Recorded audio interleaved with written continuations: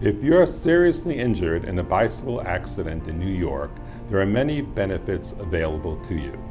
The first and most important one is personal injury protection or no-fault insurance. This is the insurance that will pay your hospital bills, whether emergency room or admission. It will pay for all the tests that they do for you in the hospital.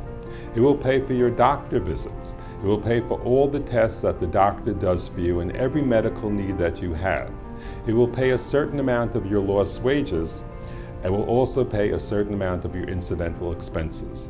When you're hit by a motor vehicle in New York, you get these benefits. It's important that you hire a lawyer who files the necessary documents so that these rights are secured.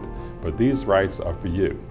Also, you will also be able to receive payment for your pain and suffering, for your lost wages, excess of lost wages by PIP, and for any other injuries you may sustain due to this car accident. When you go to court, you can make money on many different ways, many different levels. In one case, there was a case I remember settled for about $800,000.